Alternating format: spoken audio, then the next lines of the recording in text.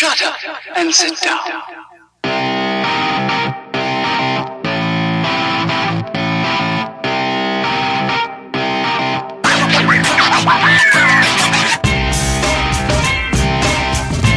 Hey gamers, thanks for tuning in. So today I'm going to show you how to add the Sony PS1 BIOS to your Raspberry Pi. If you saw my other video on how to add ROMs via Wi-Fi, you're basically going to do the same thing. You're going to select this PC on your PC and you're going to type in, just like that, \\, Retropie in all caps.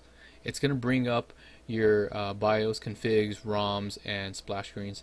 What you're going to do is you're going to take your BIOS and just drag and drop. So without this BIOS, your emulator will not run at all or with bugs, and when you add this in there, you're going to see for a much smoother gameplay. So we're going to go back to our Raspberry Pi. We're going to hit start, quit emulation station, yes really. We're going to reboot it, and when it comes back up, we're going to give our PS1 emulator, let's give it a shot and see what happens.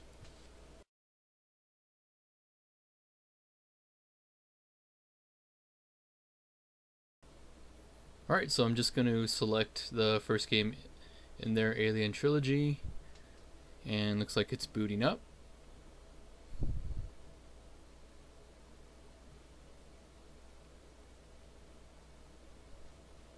And there it goes. Alright gamers, if you have any questions or comments, please comment down below. Check out the download for the BIOS. Also, please like and subscribe. If you like this video, please check out my other videos about how to organize your PS1 ROMs or to get those to work properly. Thanks for watching.